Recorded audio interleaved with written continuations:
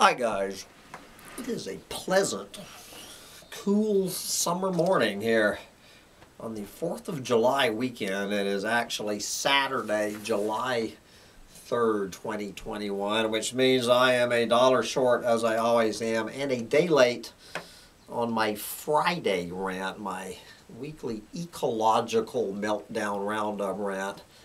But we will pretend like it is Friday, July 2nd, 2021. So, as we do every Friday, we're going to head over to mongabay.com and see what is on the minds of Rhett Butler and the boys and girls over there as Rhett continues his chaotic, I think chaotic is pretty much the correct adjective to describe the Ecological Meltdown Roundup rant I do every week. For how many years have I been sitting here? Maybe we'll call this the is it stalactite or stalagmite, the one, you know, at the bottom of the cave, just drip, drip, drip every week.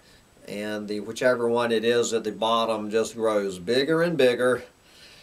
Yep, the steady drip of ecological collapse of a planet building over the years. And take a wild guess where we're going to start today's summer first. Is this the first? Yes, this is the first summer of 2021 Manga Bay rant. We're going to start in the Amazon rainforest. Have we ever heard this headline before at Manga Bay in the opening of summer? Fire season intensifies in the Brazilian Amazon, feeding off deforestation. 24 major fires have already burned in the Brazilian Amazon so far this year. All of them, every one of them, set on land deforested last year, okay, until this week when the first major blaze was set on land cleared this year. Experts are expecting this to be a bad year for fires owing to a historic drought, high levels of deforestation, and a lack of funding for environmental law enforcement. Do you think so? President Jair Bolsonaro signed a decree on June 23rd to send Brazilian soldiers into the Amazon to curb deforestation, which often precedes fires. But one expert called this a, quote, smoke screen. Yes, that would allow deforestation to continue. Deforestation rates have been higher under Jair Bolsonaro than under any past president. In 2020, Brazil lost a Central Park-sized area of rainforest every 2 hours. And on the day with the highest rate of deforestation, which was July 31st, 2020, an estimated 2 million trees were cut down in one day. There you go. All right, we go from there to killing the planet, but we are going to create a cleaner, sustainable Earth future. This is how we are going with as the Amazon rainforest burns and tips over into savanna, we are going, according to Manga Bay, create a cleaner, sustainable Earth future by converting bio-waste to biogas could power a cleaner, sustainable Earth future. Yes, I'm sure this, here we go again. This is biogas. The little dog here is quite a biogas factory himself.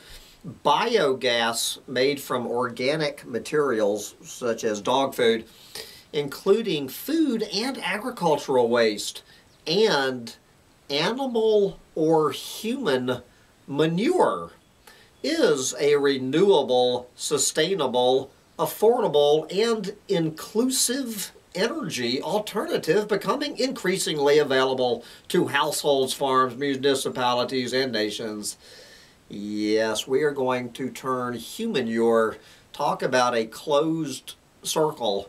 So I guess the more people on the planet we breed, the more humanure we're going to create. As 8 billion people take a dump every day, we're going to turn this into biogas and save the planet. Anyway, we have got to move on to reality. All right. So this is Manga Bay's list of what to watch for in July of 2021. Okay, here we go. This is what to watch for on the planet as heat waves hit all over the world. Yes, well, I guess that's what we're going to be watching. Anyway, plenty of watching heat waves all over the world in July of 2021. All right. I love it when they ask a question, because we all know the answer to the question. With growing pressures, can the Philippines sustain its marine reserves? The answer is, even if the pressure was where it is right now, even if the pressure was not growing, okay? It makes no difference. Even if the pressure was declining, I would say, no, the Philippines cannot sustain its marine reserves. Yes, okay.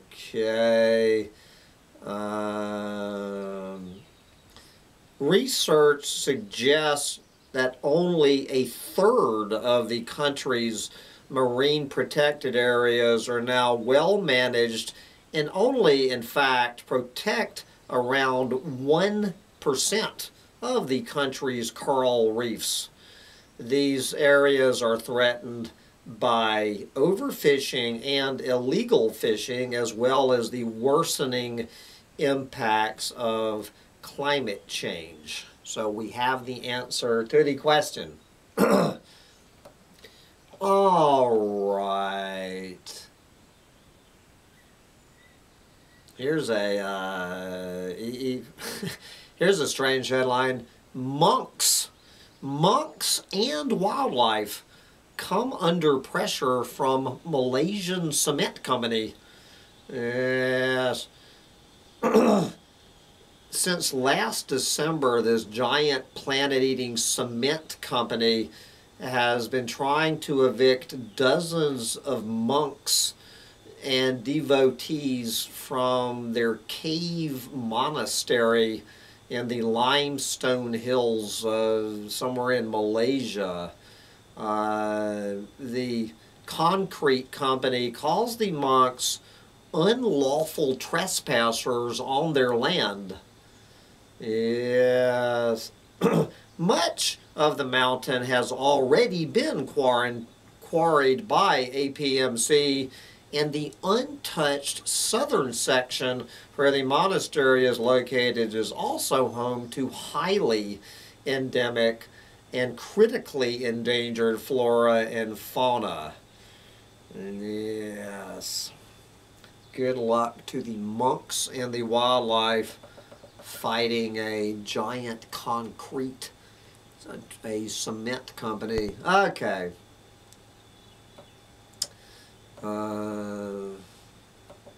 Here's a new one. A new species you can kiss goodbye off the face of the planet, the Indonesian porcupine. I had no idea until this second that porcupines lived in Indonesia. And in a few years, porcupines won't live in Indonesia because every porcupine in Indonesia will be in the stew pot. Study warns of impacts of unregulated trade in Indonesian porcupines. Yes. A new study examining seizure data of porcupines and their parts in Indonesia has found that more than 450, that's a hell of a lot more than any 450. Indonesia is home to 5 porcupine species, but only one is currently protected by law. Yes.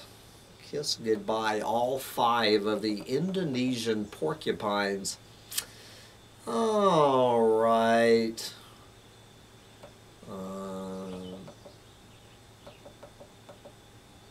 Let's check in with this very questionable news about expanding gorilla populations, which I don't, just for the record, guys, I don't believe it. I personally do not believe for 1 second that the gorilla population is expanding. I personally think this is unadulterated greenwashing BS from some,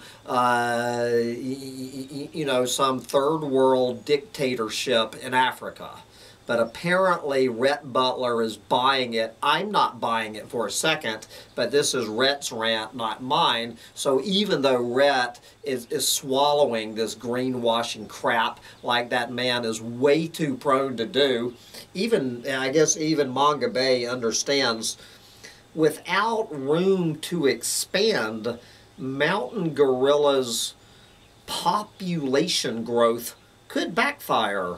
Yes, mountain gorilla populations have grown in recent decades, thanks largely to conservation efforts. Here's a real oxymoron for the summer of 2021. Conservation efforts in Rwanda, Uganda, and the Democratic Republic of Congo. That's somewhat saying like chipmunk protection efforts in Sancho land. But the species' entire population is now confined to just 3, confined to protected parks in these countries with limited room to expand. Yes. And so the more gorillas that are trapped into these little islands are showing greater susceptibility to parasites and other health problems, because as soon as they step outside of the park, they end up in a stew pot, although a lot of them are getting gunned down inside the parks, which we learned in Gorillas in the Mist 40 years ago. Okay, guys, this is the reason, this next story, we're going to go down to Colombia. This is the reason that I depend on Manga Bay to educate me about how doomed the planet is. I never would have known this. I never would have known this if Rhett Butler wasn't on the alert to send us this dispatch from Colombia. Did you realize that the beef industry causes deforestation in Colombia's Chirbiquete National Park? A recent investigation by the Environmental Investigation Agency. There you go. I like to see that an investigation agency is doing its job. A recent investigation by the Environmental Investigation Agency has found that some Colombian supermarkets may be selling beef from cattle raised inside Chirbiquete National Park. Yes. Anyway. Okay. See, this is the definition of conservation in the year 2021. It used to be that conservationist and environmentalist. Paul Kingsnorth has a great there's a great video with Paul Kingsnorth explaining this, the difference, why he is no longer an environmentalist. And this is a perfect example of why I am not an environmentalist. As Paul Kingsnorth explained, environmentalists and conservationists, you know, when there is some planet-eating road being, you know, planned to go slam through a national park, conservationists and environmentalists used to say, no new roads. You know, there is no room for compromise in saving this planet. Now what an environmentalist says is they don't say don't build the road. They say, could you just move the road a little bit to the right or left?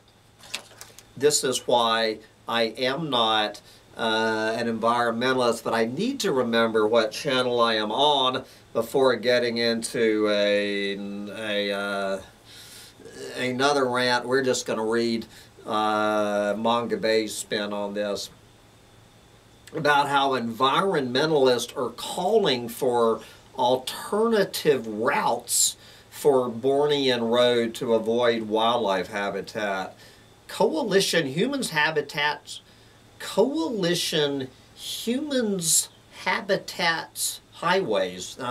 There's a great name for an environmental organization named Coalition Humans Habitats Highways has urged authorities in the Malaysian state of Sabah to adopt alternative routes to this stretch of the Pan-Borneo Highway.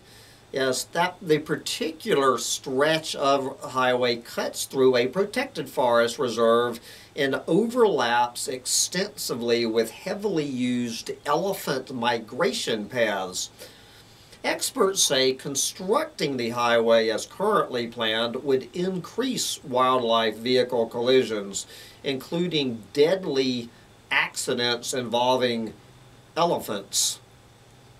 Yes, I love this one. It would also derail progress made by local community efforts encouraging humans and elephants to coexist in harmony.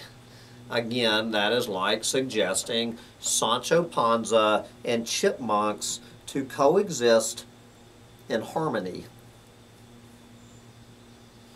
Anyway,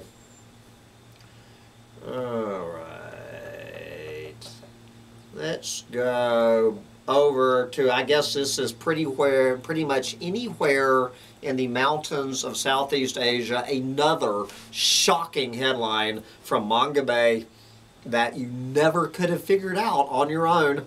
This is why we love rent. Forest loss in the mountains of Southeast Asia is accelerating at a shocking pace. Southeast Asia is home to roughly half of the world's tropical mountain forest, which support massive carbon stores and tremendous biodiversity, including a host of species that occur nowhere else on the planet. So let's look at a new study. A new study reveals that mountain forest loss in Southeast Asia is accelerating at an unprecedented rate throughout the region, meaning the planet eaters are obliterating the forest on the mountains of Southeast Asia faster than they ever have in the history of humanity, which might have something to do, guys, with the fact that there are more humans on the planet that need forest products, like, you know, the forest products that are building my tiny house 30 feet from where I'm sitting. You know, those forest products. A new study reveals that mountain forest loss in Southeast Asia is accelerating at an unprecedented rate throughout the region. Approximately 180 89,000 square kilometers, otherwise known as 73,000 square miles. 73,000 square miles of mountain rainforest in Southeast Asia has been obliterated off the face of this planet so far this century. And take a wild guess, converted to cropland. Yes. Mountain forest loss has far-reaching implications for people who depend on forest resources. Yes, those poor people. Okay. You will not believe this headline. You know, it's one after, you know, every time I open Manga Bay every week, it is a learning experience for me. It is doom and gloom 101. I never would have thought of this on my own. But once again, we have Rhett Butler to explain it to us. Take it away, Rhett. Explain this one to us. Okay. What is the single biggest factor defining elephant ranges across Africa? I'm going to give you a hint. It is the same biggest factor defining the ranges of every single fellow earthling we share this planet with on the planet. Every one of them. Elephants in Africa is one of 10 million. Take a wild guess. What is the biggest factor defining elephant ranges across Africa? If your answer was humans, give yourself a gold star. A recently published study that analyzed movement data from 229 elephants has found that humans, human influence. Yes. How about that being the leading factor determining the size of elephant ranges?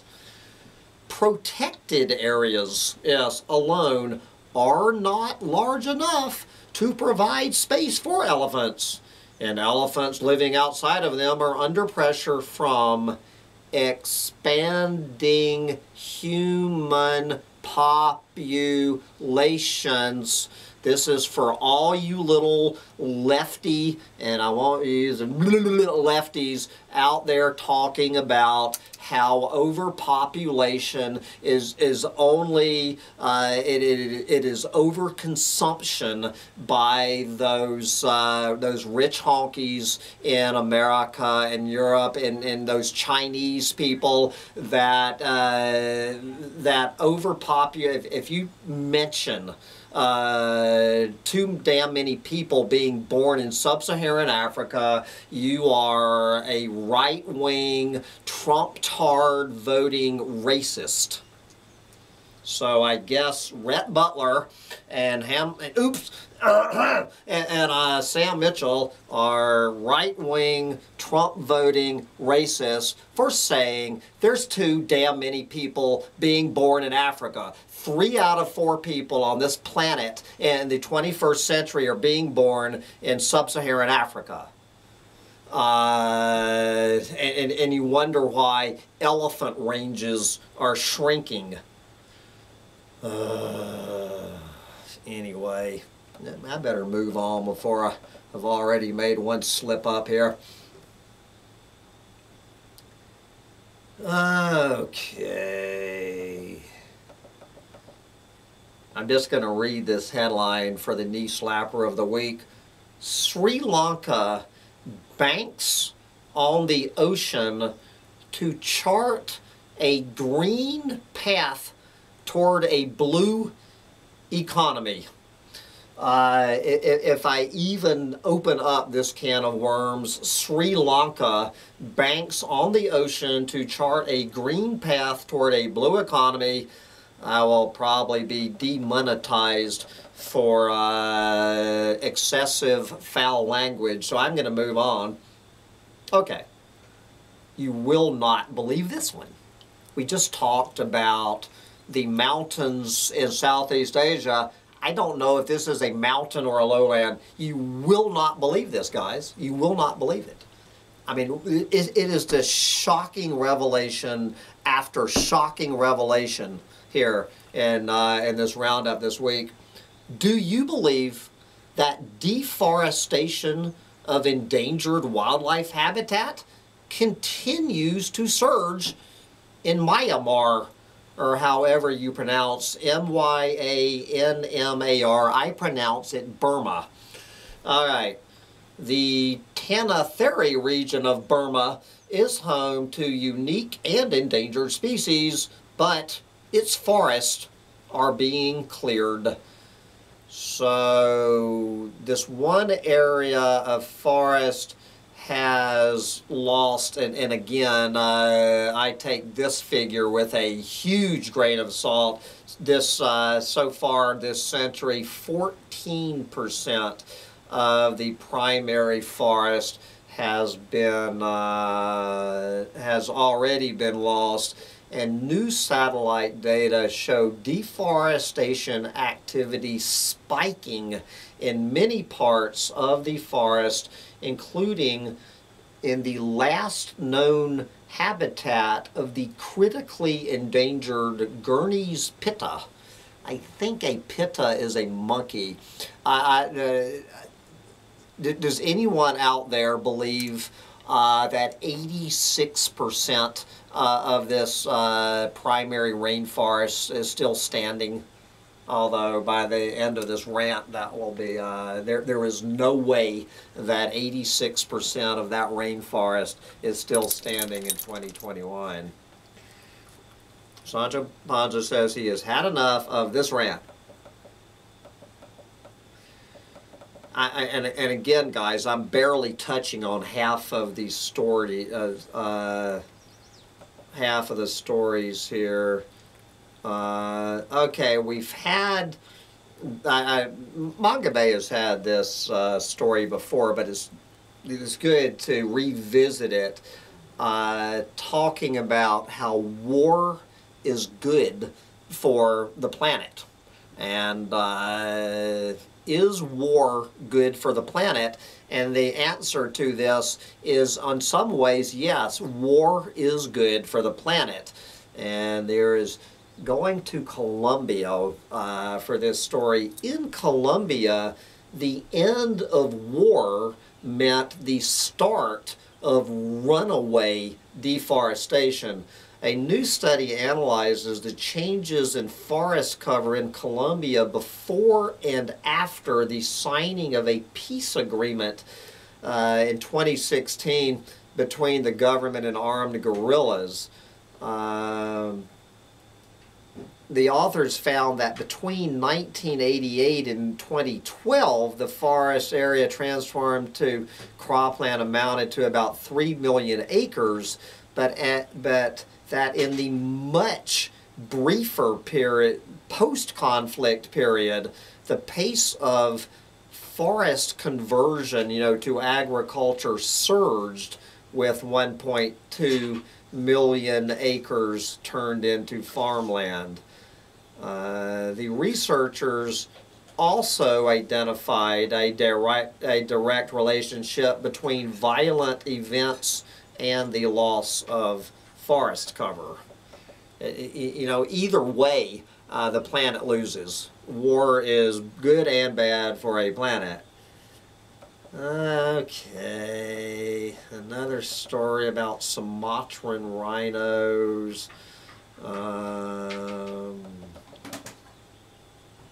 But we do have, we're going to wind up actually with some hallelujah news. This was even in the mainstream media. I knew Manga Bay was going to mention it. They are closing with a bright spot from Brazil. Everyone talks about Jair Bolsonaro as being the biggest planet eater on the planet, which he is.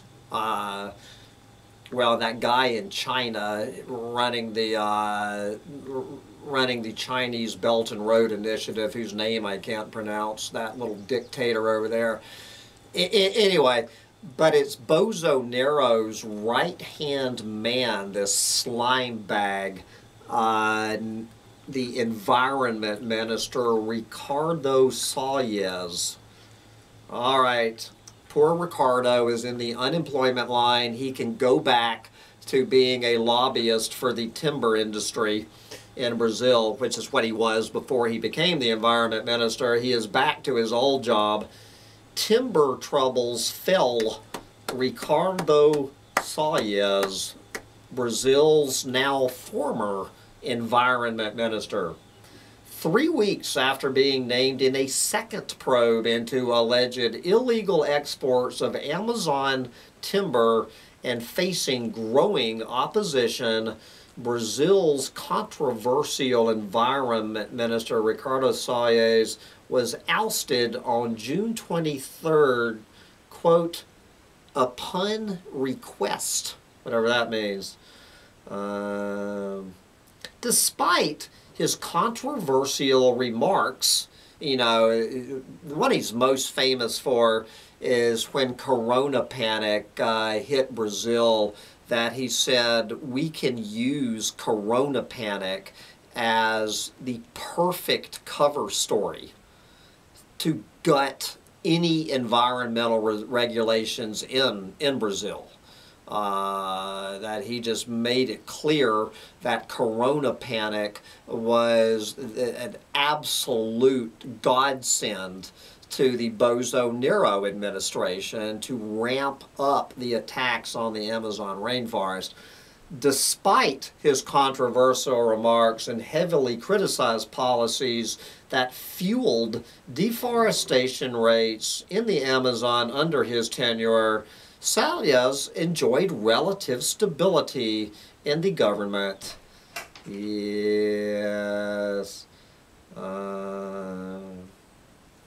So who has he been replaced by?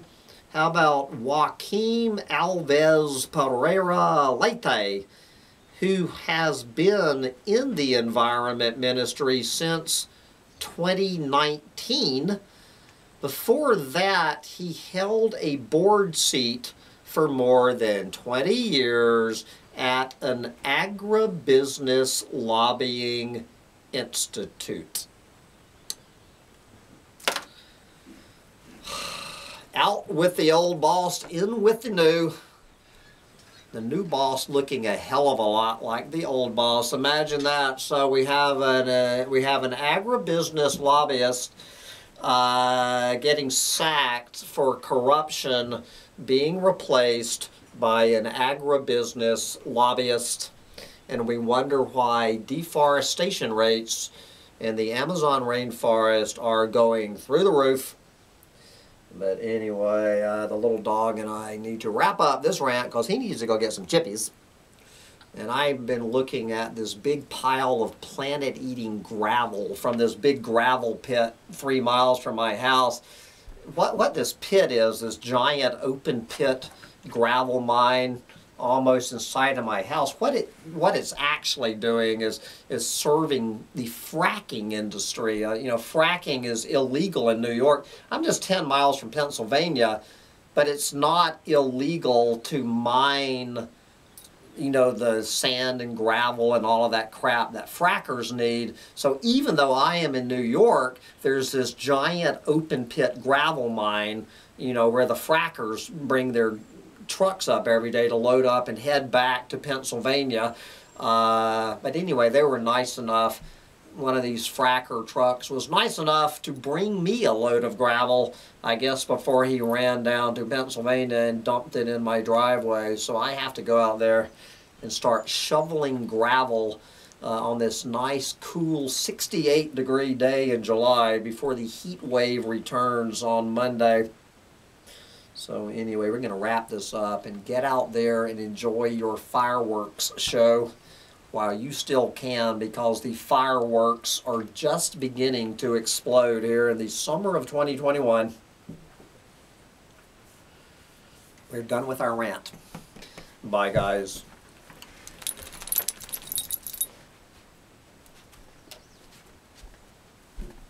Yes, you survived another Manga Bay rant. Does it make you a happy dog or what? when you get chippies, froggies, snakies. When you get the snakies,